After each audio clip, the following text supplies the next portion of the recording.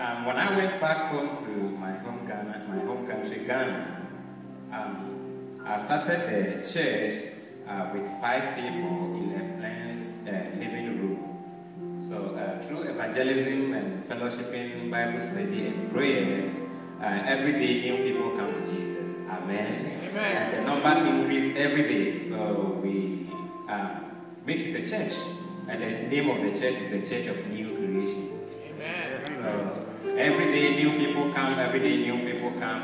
And by God's grace, the number increased. Today, we are 150 people.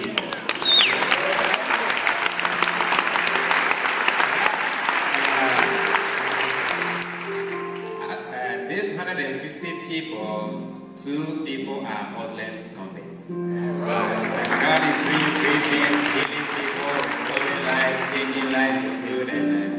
God is working well. Yeah, isn't that cool? Listen, when we change Pierce County, it changes the world. Amen. If you have a need, lift your hand. This man's seen miracles happen. He's going to pray for your miracle. Lift your hand if you have a need. Alex, pray for these brothers and sisters, would you?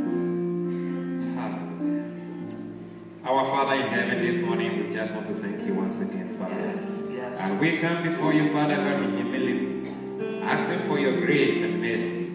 That, Father, your covenant will be with us as you promise us. And that, Lord, the needs of your people we submit to you today.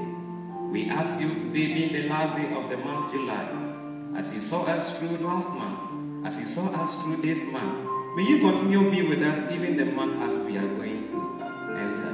And I'm praying, Father God, for the needs of your people, being spiritual and physical. Yes. Father, being sickness, or whatever, family problem, financial problem, job issues. Lord, you are the one you are in control. And I'm pleading with the blood of our Lord Jesus Christ that you meet everyone, Father God, with their needs. And this church, Father, I continue praying that your blessings and your power will continue to lead us and help us to grow in your image. That we will do everything you are doing in Jesus' mighty name. Amen. Amen.